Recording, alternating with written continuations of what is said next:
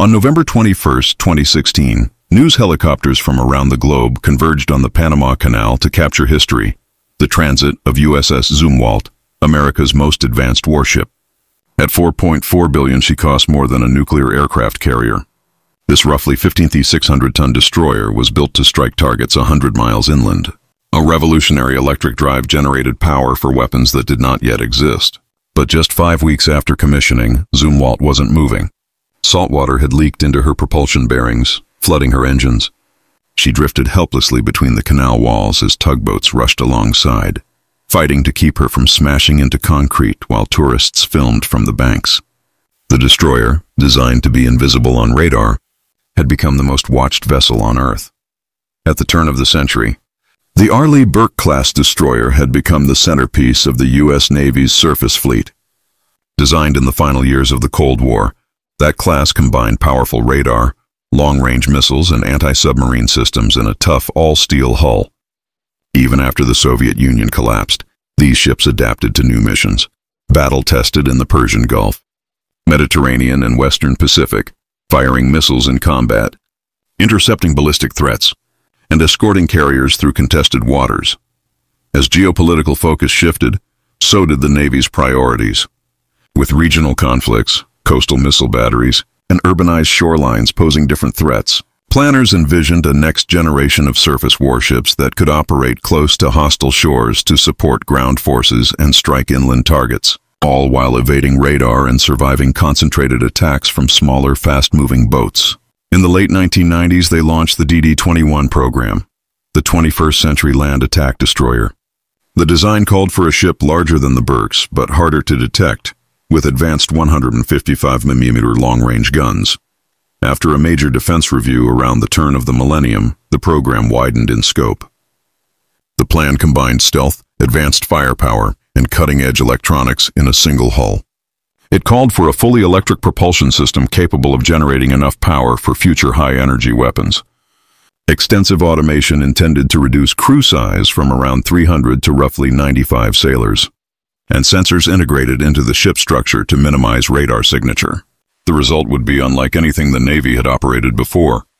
The Zumwalt class, named after Admiral Elmo Zumwalt, the youngest chief of naval operations in U.S. history, was envisioned as a fleet of 32 of the largest and most technologically advanced destroyers ever to enter frontline service. When Zumwalt first emerged from the shipyard, her size alone set her apart. At 610 feet long and more than 80 feet across the beam, she displaced roughly 15,600 tons, larger than many World War II cruisers. She also had a distinctive shape.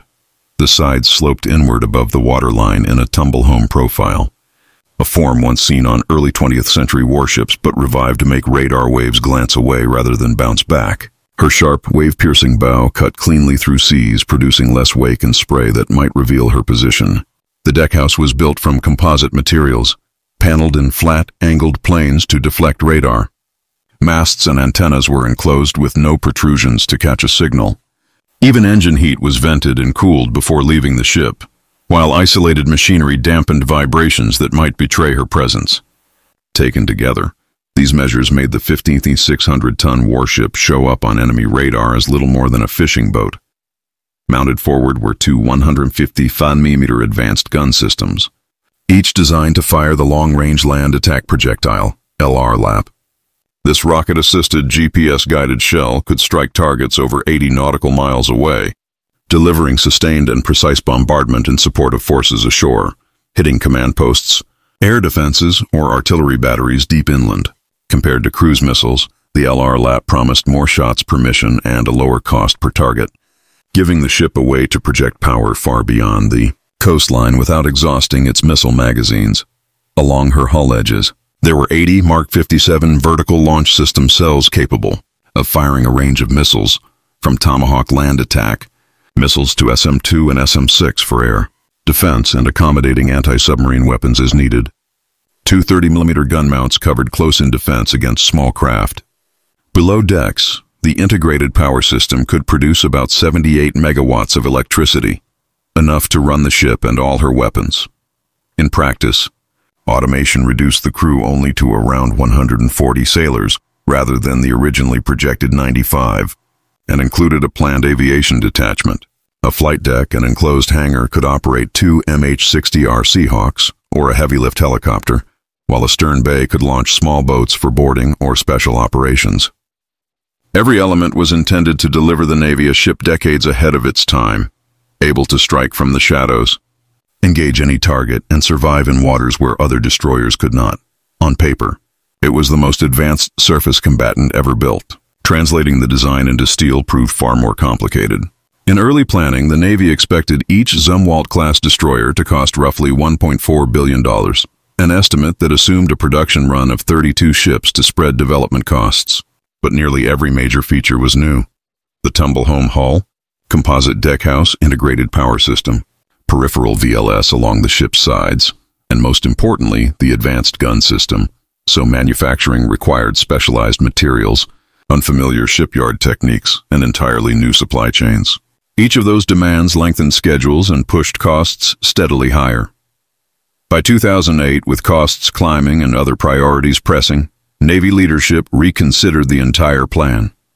After recalculation, they decided the Arleigh Burke class, still in production and already proven in service, could be built in larger numbers for far less money. That July, the Navy announced it would cut Zumwalt procurement from the original 32 to just 2 ships, with a third added later. That critical decision drove up the price of many unique components even more. By the time the first of her class, USS Zumwalt, was christened on October 28, 2013, she was already the largest and most expensive destroyer the Navy had built. Cost had climbed past $4 billion per ship by the mid-2010s. Many core technologies were still not fully mature, and some faced uncertain futures. Nonetheless, by late 2015, after years of design work, cost overruns, and construction delays, Zumwalt was finally ready to leave the yard. On a gray December morning, she eased away from Bath Iron Works under her own power for the first time. Bound for sea trials with the dark Atlantic stretching ahead. Inside the Combat Information Center, displays flickered to life as radar sweeps began. On the bridge, navigation teams monitored progress while engines hummed through the new electric drive. Every turn, every acceleration, every system check was recorded, logged, and heavily scrutinized by Navy evaluators. On December 7th, during builders' trials off the coast of Maine, a call for help broke the steady rhythm of system checks and maneuvers. A nearby fishing vessel reported its captain in severe distress and in urgent need of evacuation. Zumwalt was one of the closest ships. A bridge team plotted a course and brought the destroyer alongside through cold gray swells. The crew lowered a rigid-hulled inflatable boat into frigid water, and its crew sped toward the fishing boat, spray freezing on their gear as they came alongside. Minutes later, they returned with the fisherman, who was quickly transferred to the ship's medical space where Navy corpsmen worked to stabilize him for further treatment ashore. Trials continued into the following year with refinements and adjustments along the way.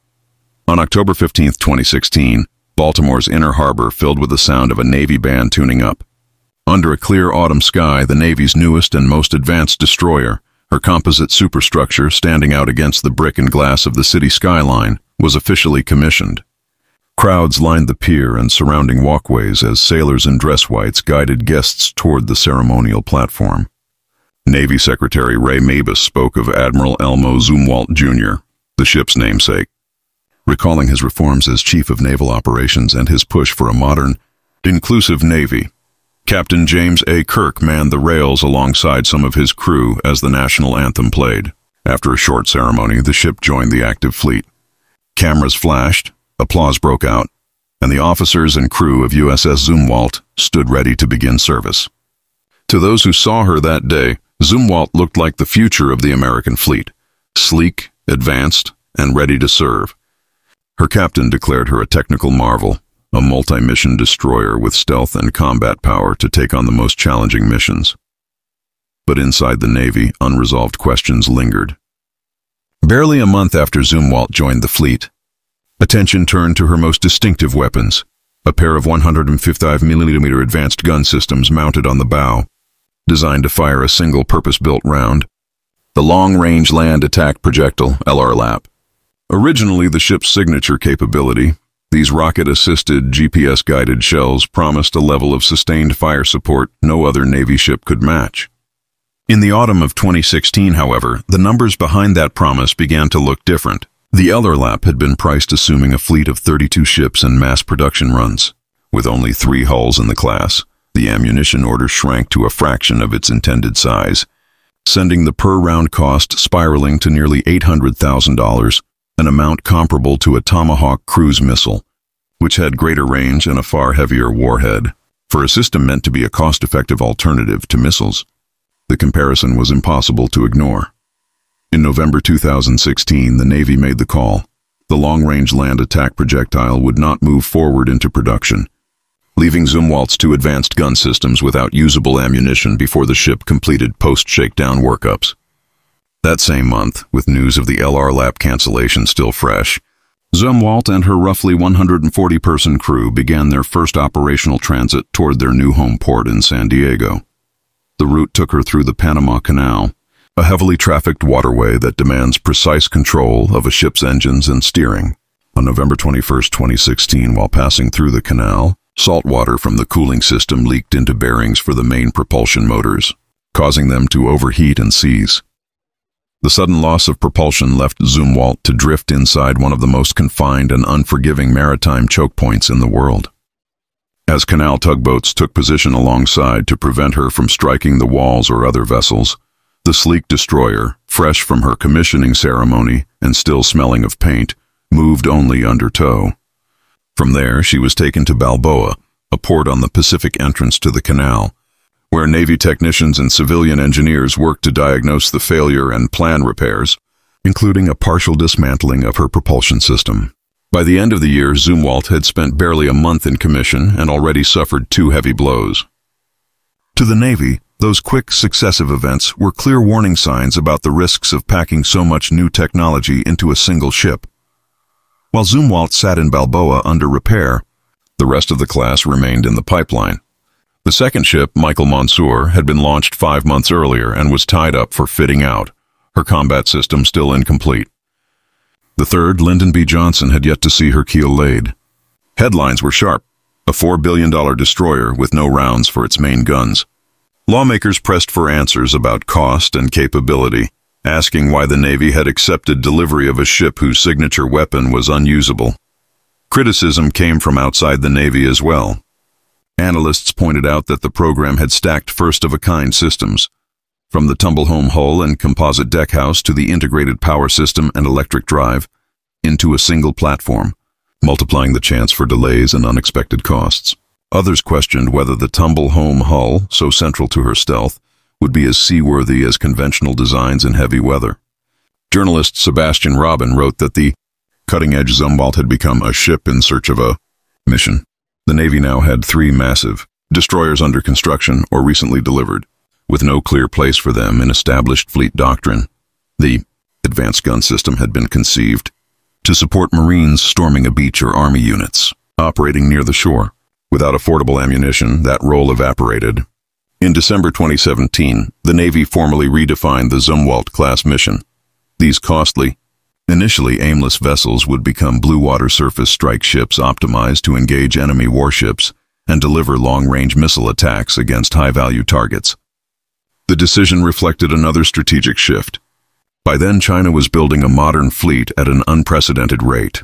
New destroyers, cruisers, and aircraft carriers backed by land-based missile forces that could threaten U.S. ships across the Western Pacific. In a conflict over Taiwan or the South China Sea, American surface ships would need to operate far from shore to survive while still being able to strike high-value targets deep inside contested areas. That requirement matched the emerging Conventional Prompt Strike (CPS) program. A joint Navy-Army effort was developing a hypersonic boost glide weapon capable of traveling long distances at speeds above Mach 5 with a conventional warhead and extreme precision. For the Navy, finding a suitable launch platform was a priority, and the Zumwalt class, with vast electrical capacity and open deck space, was an ideal candidate. Engineers initially explored fitting hypersonic weapons without removing the 155mm guns, but later studies showed replacing at least one advanced gun system mount was the most practical solution. By March 2022, the plan was public. Zumwalt, Michael Monsoor, and Lyndon B. Johnson would each receive a battery of CPS missiles in the bow. The Navy expected the first installation before the end of the decade, and work began sooner than many anticipated. The shift gave the class a mission that played to its strengths. Hypersonics would allow them to engage time-sensitive targets, command bunkers, missile launchers, or warships in port from outside the range of most enemy defenses. Operating alongside carrier groups or as independent surface action units, they could threaten high-value assets across the Pacific in ways no other surface combatant could match. By 2024, preparations were underway at Ingall Shipbuilding to remove Zumwalt's forward gun and fit the missile tubes. For the first time since her commissioning, she was on the verge of a capability that matched the scale of her design and a mission the Navy clearly needed. USS Zumwalt sat in Pascagoula, Mississippi in the final stages of a long transformation. At Ingalls, her forward 155mm advanced gun system had been removed and replaced with 4 massive launch canisters, each capable of holding 3 conventional prompt strike hypersonic missiles. When complete, the ship would carry a battery of 12 weapons able to strike long-range targets at hypersonic speeds. A January 15th report from USNI News confirmed the work was nearly finished. At the same time, the second ship, USS Michael Monsoor, prepared for a Western Pacific deployment. She still carried her pair of advanced gun systems, but her future was set. Once she returned, she would follow Zumwalt's path, trading unused guns for hypersonic launchers. The third ship, USS Lyndon B. had also entered its integration phase. In the summer of 2025, Michael Monsoor was sighted in Yokosuka, Japan. No coincidence, as she prepared to take up a forward role. Now, a Zumwalt-class destroyer could be positioned close to potential flashpoints. In the years to come, the arrival of one of these ships in a contested theater would carry a very different implication. Hypersonic strike capability was moving within reach, and projections called for all 3 ships to carry operational CPS missiles before the end of the decade. After years of cost overruns, technical setbacks, and questions about purpose, the Zumwalt class finally had a mission that matched its scale.